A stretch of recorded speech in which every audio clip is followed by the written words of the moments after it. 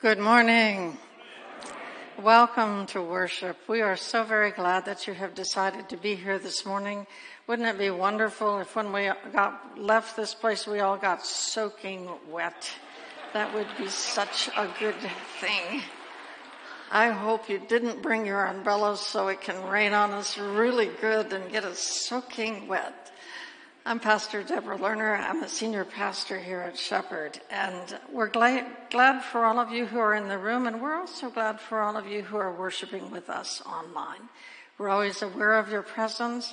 I spend a little time every week praying over you as I read through your attendance, so we're glad you're here too. If this is your very first time with us, and I think we have some first-timers in the room, we're especially glad to have you, and I hope you'll let us know if there's some way we can help you find your way here among us. We do invite anyone who considers themselves to be a newcomer to stop by our Welcome Center, which is just in front of me. You go out these doors in front of me and step across and you're there. Go over and pick up a little welcome bag. And this is just a thank you for coming. And then you'll have it at home and you can remember your time with us. And we hope that'll be a sweet memory and you'll want to come again. It is helpful to us if you'll fill out the prayer and presence card if you're here in the room, if you're online, if you came in a certain way, you have an opportunity to do an attendance card, and please do that. Here in the room, fill out the little green card, and then as you exit, you'll have an opportunity to place it into the little boxes that are to the right of each one of the exit doors. Let us know that you're here, and let us know if there are things that we can be praying for you. And I was reminded that I need to say again, if you'd like a name tag, write that on the back here, and we'll make you a name tag. We need to know what kind you want, magnet, clip, or pin.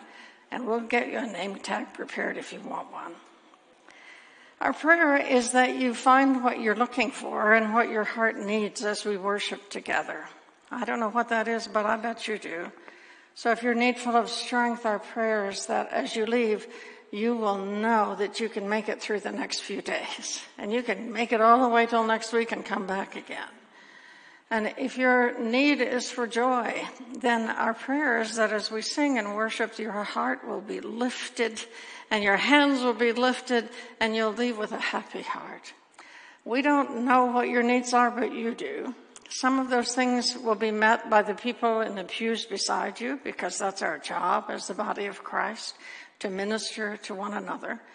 But the source of all of it is the one who calls us here, Jesus our Christ, the risen Lord. All comes from him. He calls us here. He is the host of the table and the host of the worship. And our prayer is that you have a powerful experience of the risen Christ as we worship together. We begin each service in the very same way, reminding ourselves what God thinks about us. This is not the gospel according to Deborah. It's the gospel according to Paul from the first chapter of Ephesians. So I invite you to remind yourself, I am chosen. I am blessed. And I am loved. And that's true for each of the persons around you. So if you're willing to do that, would you rise and just put a smile on your face and say to someone, you're chosen. And you are blessed. And you are loved. And that's really good news.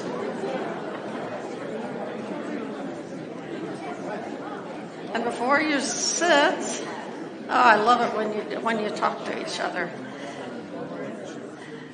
The best part of the service is greeting. Turn toward this camera on the side and let's say to our online guests, you are chosen, you are blessed, and you are loved. And that's the truth. You may be seated. Our mission candle shines this week in honor of several persons, Bill Cutter and John Pointer and Tom Edinger. You may not know their names, but you know who they are because they're out there in the heat greeting you every single week. Thank you. Thank you. Would you rise so we can thank you where you are? We thank you. They're out there. They help you get in from your car. They help you carry stuff. Sometimes they even park your car. Every now and again. There are secret valet parkers sometimes. But I am reminded by one of them that they were called into this ministry and know how to do it because of Cal LaCour, who did it for many, many years. So would you also say thank you to Cal LaCour, who was our initial greeter? He's back there. He's waving his hand back there. And we're grateful for all of them. It just makes such a difference to have that initial greeting as people come in from the parking lot. We have a brief mission candle addition that we're going to add. And the mission candle shines this week. This is a surprise for Pastor Deborah. In celebration of Pastor Deborah's birthday coming this Friday, August the 25th, from the SPRC, the staff and the congregation, blessings to you, and may you enjoy many more yet to come. And we are so blessed that you have been chosen to be our spiritual leader at this Shepherd of the Hills United Methodist Church.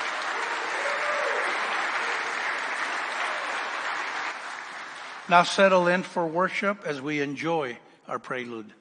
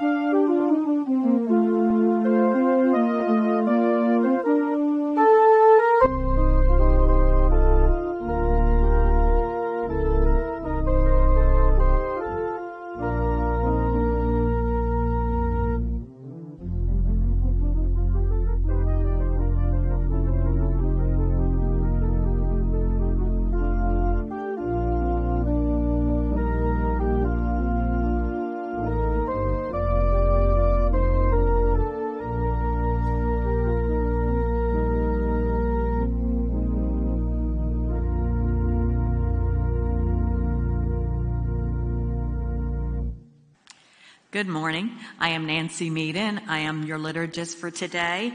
Please rise as you are comfortable and join me in the call to worship. I will exalt you, my God and the King. I will praise your name forever. Every day I will praise you and extol your name forever and ever. Great is the Lord and most worthy of praise. God's greatness no one can fathom. Let every creature praise God's holy name forever and ever. Good morning, everyone, and welcome to church. My name is Ken Gutenberger, and I'm the music director here at Shepherd of the Hills. I am thrilled to be with you this morning in excited anticipation of a concert this afternoon featuring me and my older brother and sister, Jeannie and Bill. And they are here in worship this morning with us, along with Jean's daughter, Sarah, and Sarah's three daughters, Nora, Jupi, and Evie. Will you help me welcome them?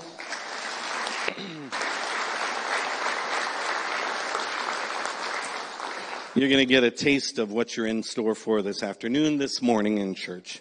Now let's remain standing if you're comfortable doing so as we sing our opening hymns. They are, O Worship the King, Christ for the World we sing, and Here I Am, Lord.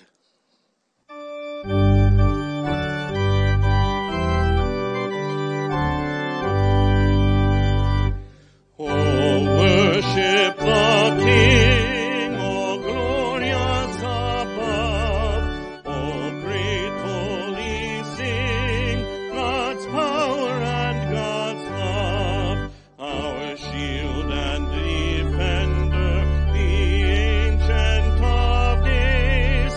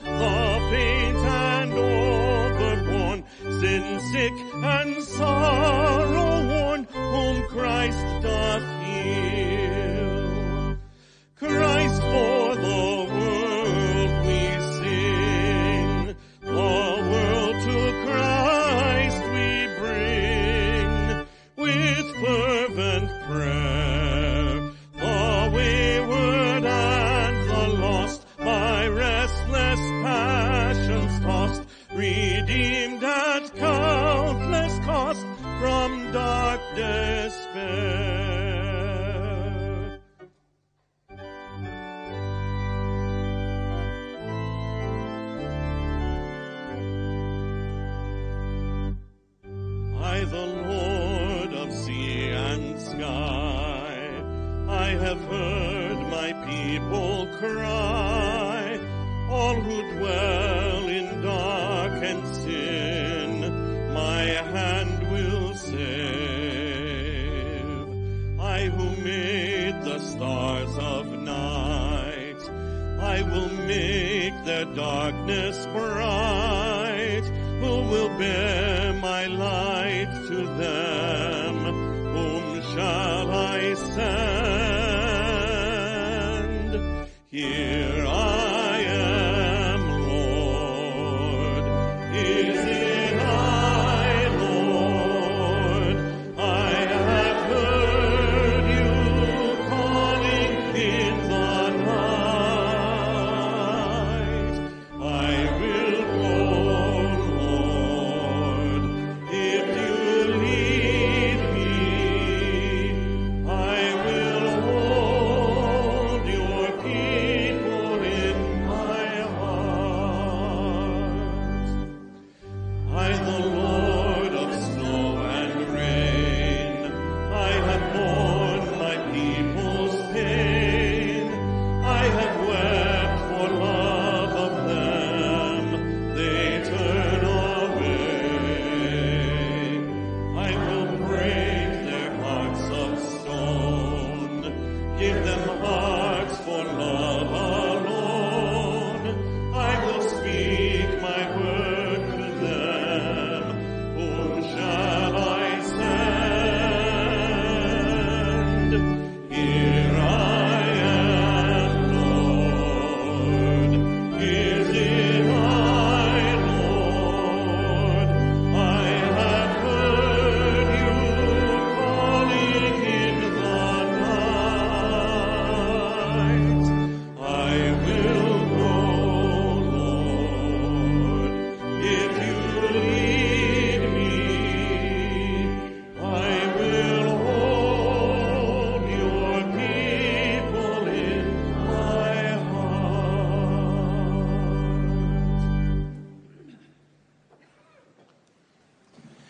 Good morning. I am Pastor Daniel Gomez, your associate pastor. Please remain standing as you are comfortable and join me in the opening prayer, which is also on the screen. Eternal God, we gather to sing your praises, to ponder your word, and to offer our lives to your service. Come among us with power to empower our worship, to open our eyes, our ears, and our hearts to receive all you would give to us, and to send us out into the world, ready and able to proclaim your good news. We pray in Jesus' name. Amen. Please be seated. Our scripture reading comes from the book of Jonah, chapters 1, verses 1 through 3, and then chapters 3, verses 1 through 5. It may be found on pages 859 to 861 in the Old Testament section of your Pew Bible, if you'd like to read along. Now the word of the Lord came to Jonah, son of Amittai, saying, "Go at once to Nineveh, that great city, and cry out against it, for their wickedness has come up before me." But Jonah set out to flee to Tarshish from the presence of the Lord. He went down to Joppa and found a ship going to Tarshish. So he paid his fare and went on board to go with them to Tarshish, away from the presence of the Lord.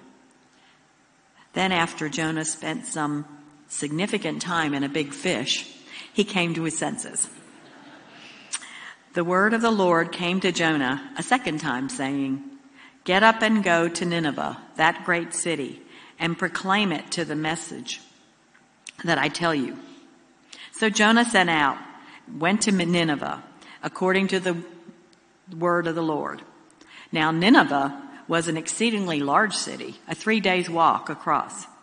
Jonah began to go into the city, going a day's walk, and he cried out, 40 days more, and Nineveh shall be overthrown. And the people of Nineveh believed God. They proclaimed a fast, and everyone, great and small, put on a sackcloth.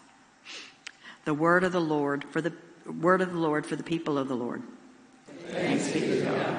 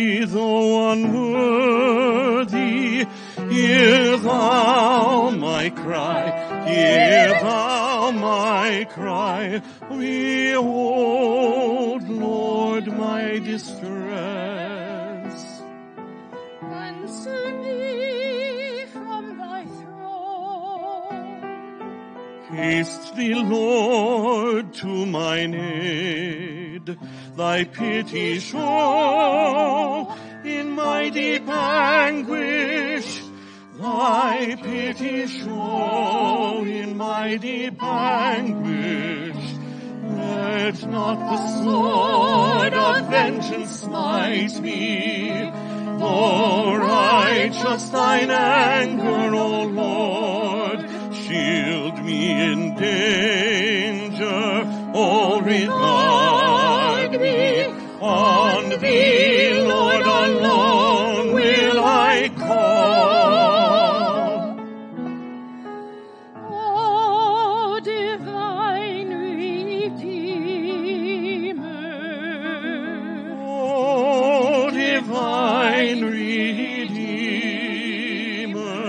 I pray thee grant me pardon and remember not my sins.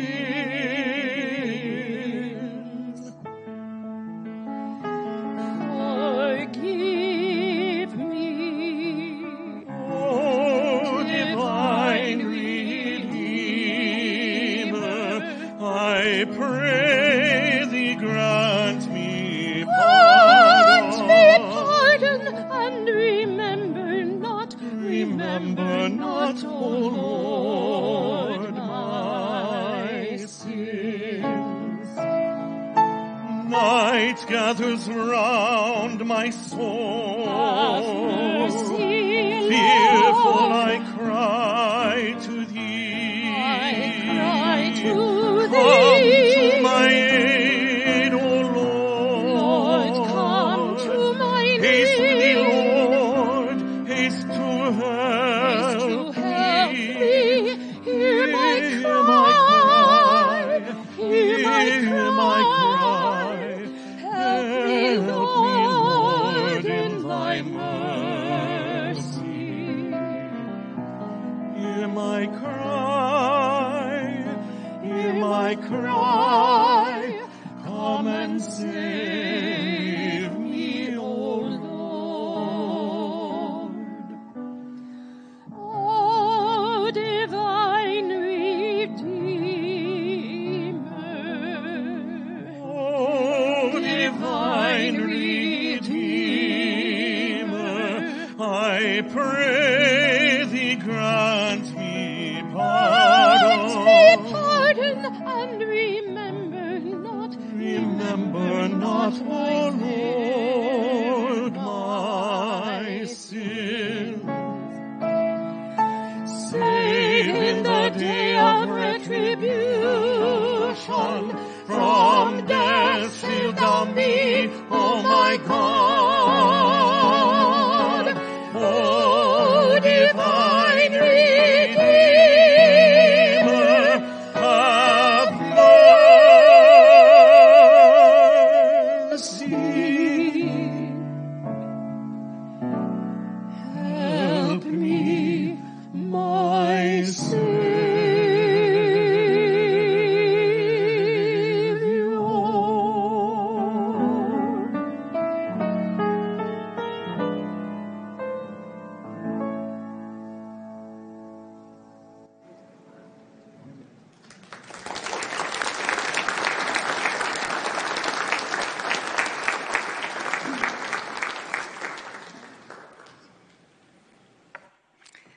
How exquisitely beautiful that was. Thank you so much for that gift.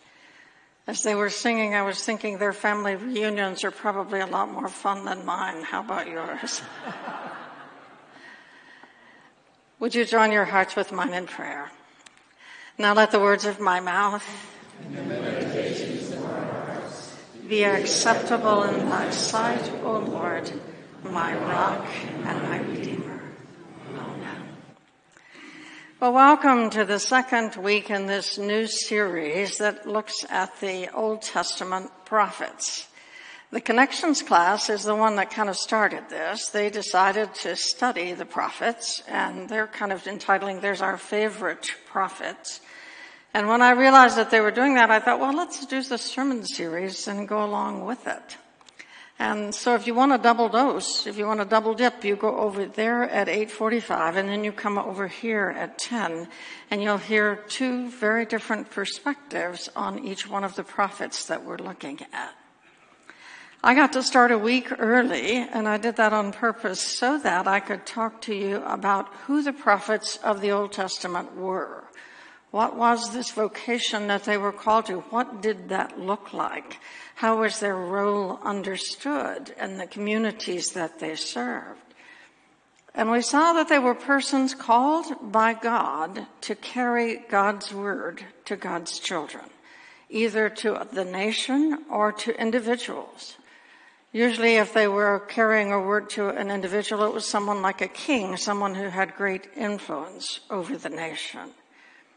And those words often were hard words.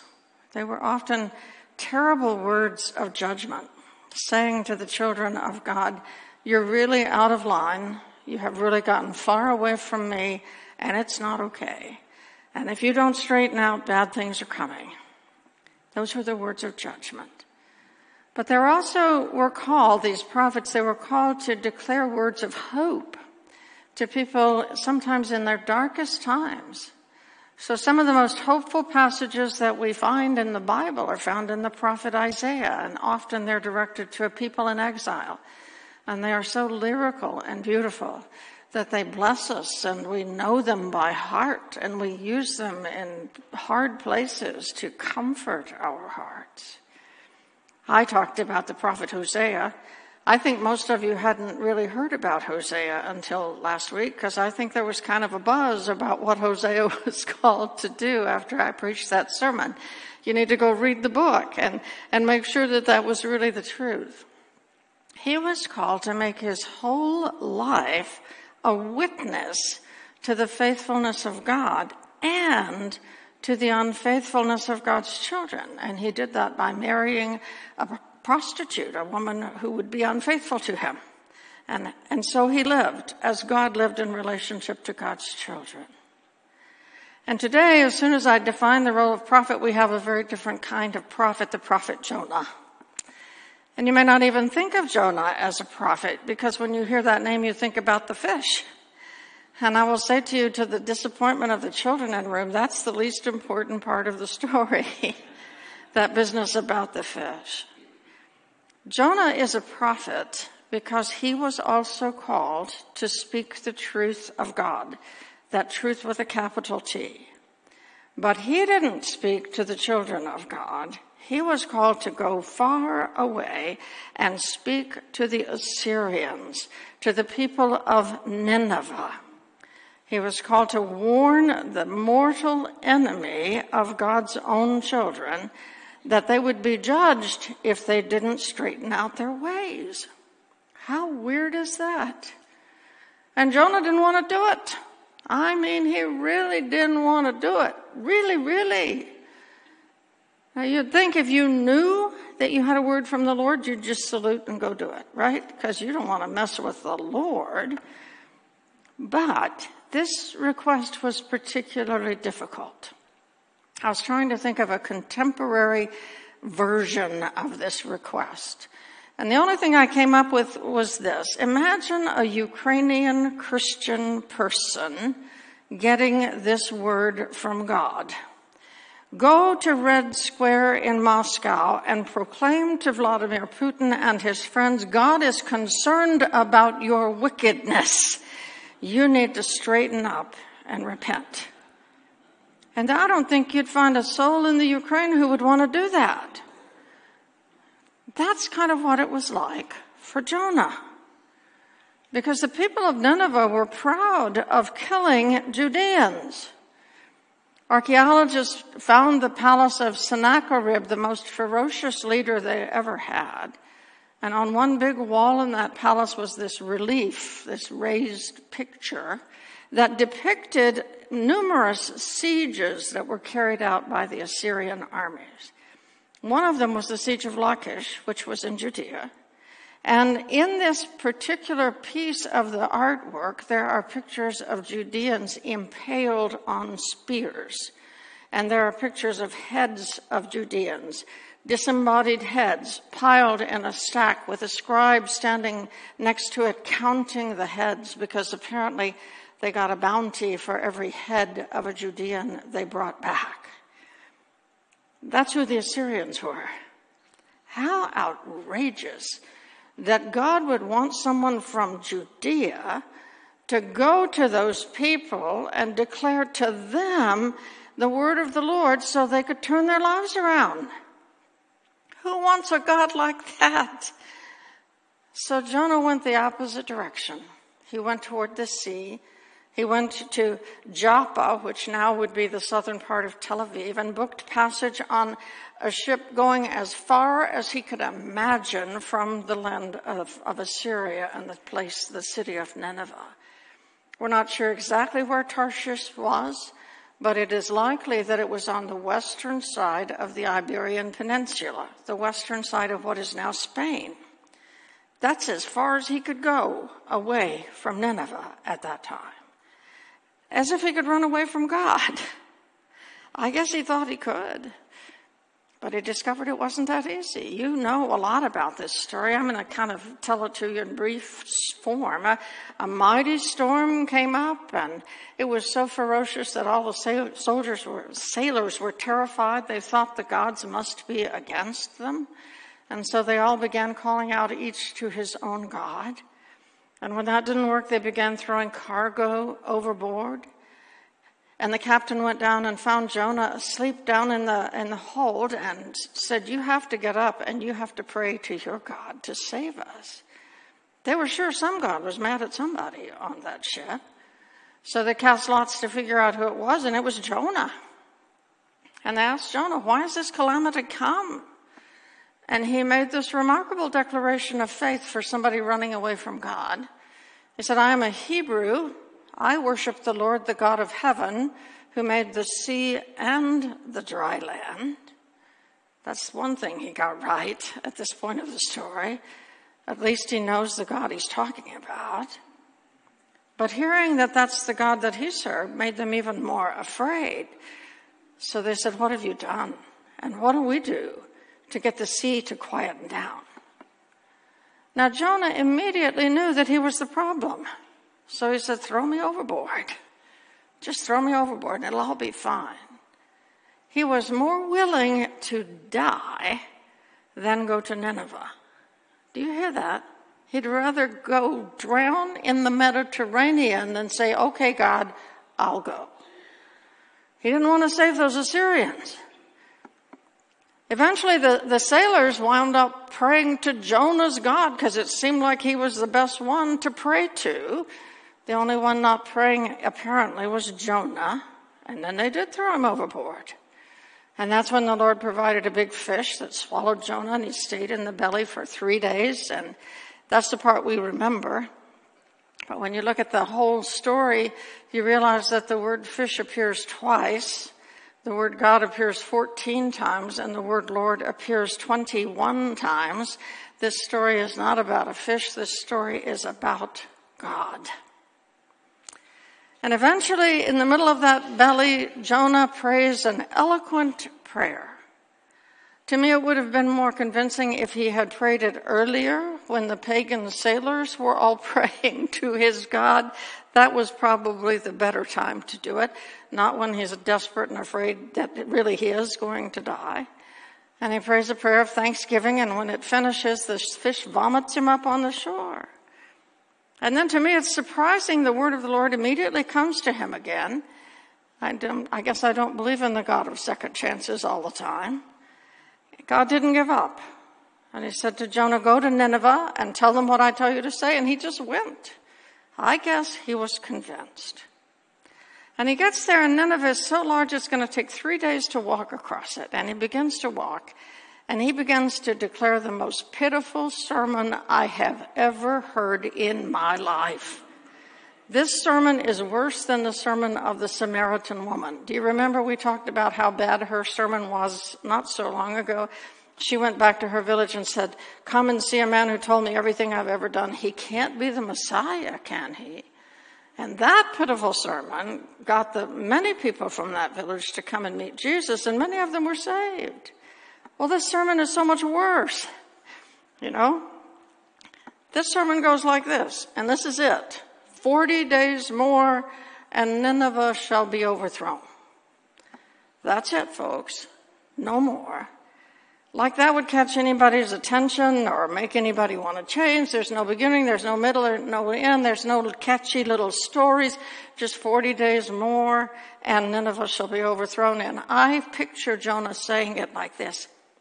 40 days more, and Nineveh shall be overthrown. Because he didn't really want them to hear it, right? And just think of what happened. Immediately, they believed his story. They believed. That's all it took. There were no cell phones then. There was no Twitter, no TV news. There weren't even any bullhorns. And word of that sermon swept across that city so fast that the whole city declared a fast, and every last person in the city put on sackcloth and began to call out to the Lord. And it included the king, and they even put sackcloth on the animals. That must have been a sight. And because of their response, God decided not to bring calamity, and they were saved. You look at that and you say, well, Jonah must have been pleased. He didn't even try very hard. He must be a great evangelist. All it takes is a word and they're saved. But he's not pleased. He's mad. He didn't want them saved. And he prayed this prayer. It's an angry prayer. Oh, Lord, is not this what I said while I was still in my own country? That's why I fled to Tarshish at the beginning. For I knew that you're a gracious and merciful Lord God, slow to anger, abounding in steadfast love, and relenting from punishment. He knew that. He knows God well. He knows our God well. And he goes on. And now, O Lord, please take my life from me, for it's better for me to die than to live. And there it is again. He'd rather die than have those guys saved. He likes it that God's gracious, but he doesn't want him to be gracious to anybody. You know, he thinks they don't deserve it. You think about a Ukrainian being sent to Putin in Moscow. He thinks he doesn't deserve it. Wouldn't want him saved. He'd want him incinerated. Think about an Afghani woman being sent to the Taliban to declare the word of the Lord. They don't want them saved. They want them gone. I wonder who it is that we feel that way about. Who is it that we just dislike so much that we don't even want them saved? I don't know who that is, but I'll bet there's somebody for every person in this room. And Jonah went outside the city to pout. He built a little booth and he sat in it and waited to see if the city would be incinerated anyway. You can always hope. Maybe God would change God's mind again. And God made a little bush to come up to shade Jonah, and it made him happy because it was a little bit cooler and it's as hot there as it is here. And the next day the bush withered because God sent a little worm to eat it. And then a dry wind came and dried out everything, including Jonah. And Jonah said again, I just need to die. And God asked him this word, this simple thing. Is it right for you to be so angry about the bush? And Jonah said, angry enough to die. And God said these words to Jonah and maybe to you and me. You're concerned about the bush, for which you did not labor and you didn't grow. It came into being in a night and perished in a night.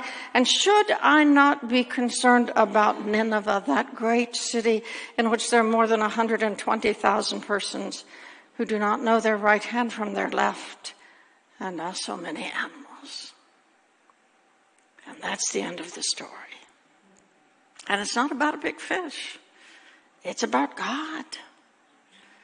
We can choose to look at it from several perspectives. From Jonah's perspective, we can consider how we respond to God's calling. How did you act the last time you knew God was calling you to do something? I was a pretty good Jonah for a pretty long time. I knew God was calling me to be a pastor, and I tried everything else. I tried to be a social worker. I tried to be a counselor. I tried everything until I got it. And then I realized I was running to Tarshish. Not because I was rebelling, but because I didn't have the imagination to think that all I had to do was say, yes, God, and God would do the rest. Thank God God didn't give up on me, for 15 years. God didn't give up on Jonah. And I will say to you, if God calls you to something, trying to do something else, it is not going to work. You can write that down. It's the truth, Once I got it, I marched off to seminary, never looked back, Jonah had a much harder thing. He had to march into a city knowing how they felt about him. They wanted him dead. And he had to walk in there anyway. It's not easy to do that unless you know our God. So I think we need to look briefly at what the story teaches about God. And the first thing to notice is that God calls us sometimes to surprising things that may seem ridiculous. Why would you send a Hebrew into a city where they want to kill him? Why wouldn't you go get a Ninevite and convert one and then send that one back into the middle of it? It's just not the way God did it. We don't get to pick how God does it. The second thing to notice is that God journeys with us even when we are rebelling and refusing. God hung in and gave Jonah a second chance, and Jonah jumped at it. The good news there is God won't give up on you when you are trying to avoid your calling. And that's good news. And the third thing to notice is how absolutely extraordinary God's love is. God cares about those Ninevites. Can you imagine these fierce aggressors against God's children? And God cares about Jonah, the unwilling and the rebellious. Didn't leave him alone pouting in his booth, praying for the Ninevites to die. He came and tried to coax him to God's point of view, to see the Ninevites as people of value. God's grace is amazing. And I think the most important thing about this story is to notice that if God calls us to it, God can see us through it, and God will do it. Do you see that from this story? If God calls us to it, God can see us through it, and will do it. Jonah didn't have to do a very good job. He just had to show up and do what God asked. Even if his heart wasn't in it, even if he didn't try very hard, once he opened his mouth, God did the rest. If we do what God asks us to do, God will do the rest. And you're thinking, well, God's not calling me to anything, and I'm thinking you're not listening. Because I think God is. When you get a nudge as you go into the grocery store for that person that's sitting there in the front looking really lonely, and your heart just goes out to them, and you say, I wish I could do something, I think that's a calling. And that's an invitation to, instead of walking on in the store, to walk over to the person and say something simple like, every now and again God points out to me somebody who needs a prayer, and I think God might have pointed you out to me. Does that make sense? Is there something I can pray for you? And they may say, oh no, I'm fine. That's fine too. You did your part, God can do the rest. Because they know that God loved them enough to send somebody over to ask. You know what I'm saying? You don't have to be successful for God to be successful. And when God has put it on your heart to check on that neighbor next door who lives alone, who's had surgery, walk over there and knock on the door and say, I just want to know that you're okay. Can I bring you dinner tonight? And if you're willing to do just that much, God can do the rest. If God calls us to it, God will see us through it, whether we want to do it or not. So my prayer for us is that we might have the courage to step out even when we aren't sure we know what we're doing and don't much want to do it, and just trust in this God who always does know. Amen.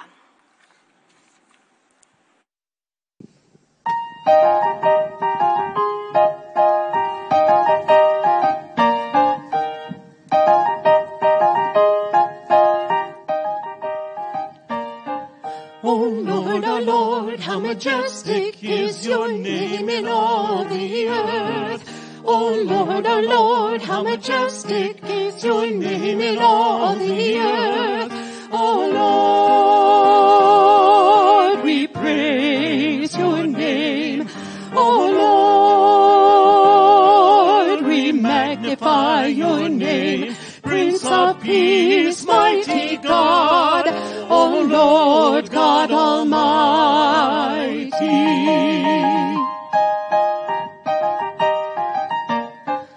O Lord, our Lord, how majestic is your name in all the earth. O Lord, our Lord, how majestic is your name in all the earth. O Lord, we praise your name. O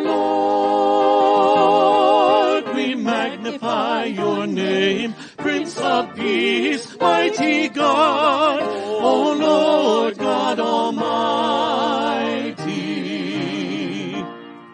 O Lord, our Lord, how majestic is your name in all the earth. O Lord, our Lord, how majestic is your name in all the earth. O Lord, how majestic is your name, we praise your name. O Lord, how majestic is your name, we magnify your name. O Lord, we praise your name. O Lord, we magnify your name. Prince of Peace, mighty God, O Lord God Almighty.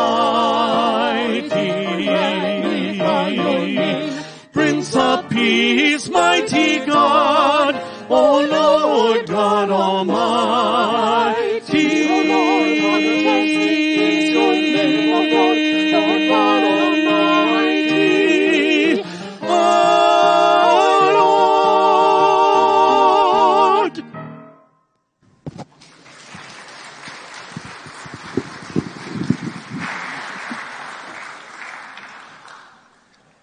I invite you to join me with an attitude of prayer. Creator God, thank you for the variety of ways that your Holy Spirit ever so gently nudges us, invites us to come. To come. Lord, at times we become so focused. Our attention is just confused. We begin to focus so much on our excess baggage, perhaps on our current family divisions, or even in our own ways of thinking, the way we look towards other people. And we understand, God, that there are moments, there are times, there are seasons in our lives where you will use us. You will, for that moment, invite us to be your instrument. Nevertheless, God, you continue to be God, our Creator. And I am mindful of the words written in Psalm 139, verses 23 and 24, which say, "Search me, O God, and know my heart. Test me, begin with me, and know my anxious thoughts. See if there is any offensive way in me, and lead me in the way everlasting." Because truly, God, if you call us to it, truly you will see us through it. We thank you for the word of wisdom and encouragement upon our lives. In Christ's name we pray. Amen.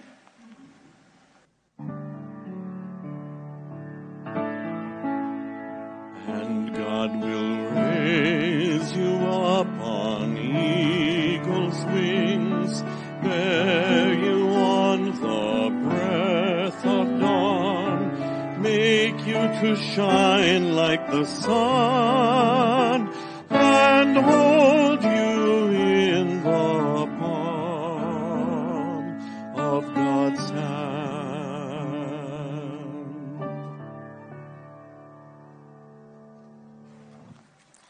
Each week, we highlight an area of ministry so you know where your gifts are being used.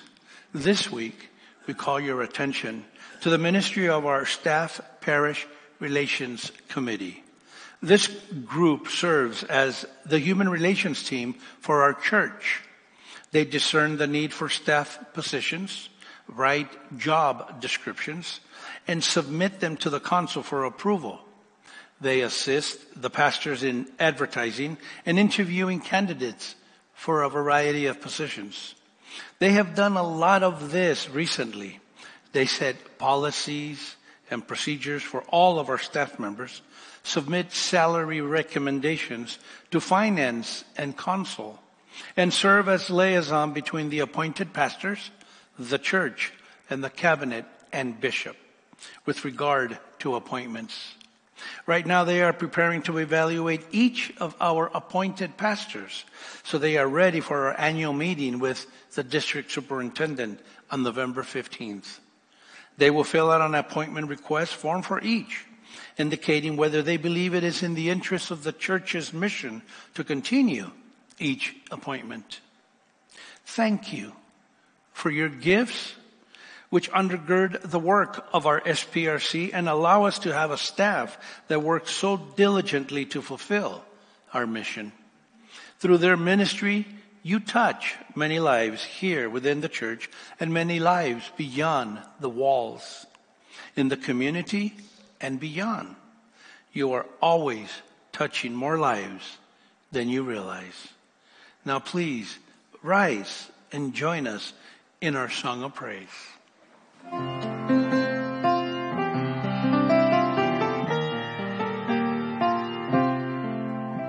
Oh God, you are my God, and I will ever praise you. Oh God, you are my God, and I will ever praise you. And I will seek you in the morning, and I will learn to walk in your ways, and step by step you'll lead me, and I will follow you all of my days.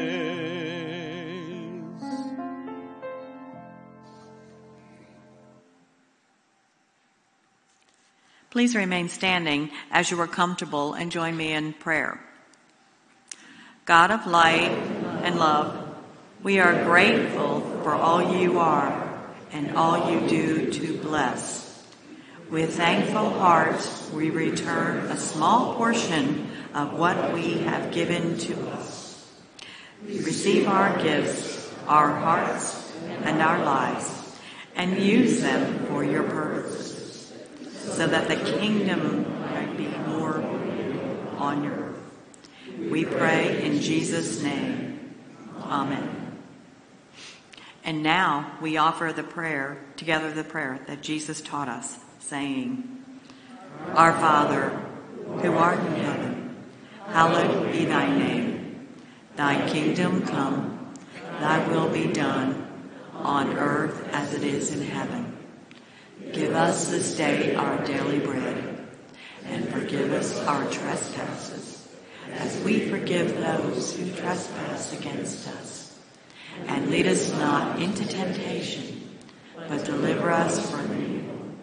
For thine is the kingdom, and the power, and the glory forever. Amen. We now invite you to remain standing as we sing our closing hymn, God of Love and God of Power. Let's sing with joy together.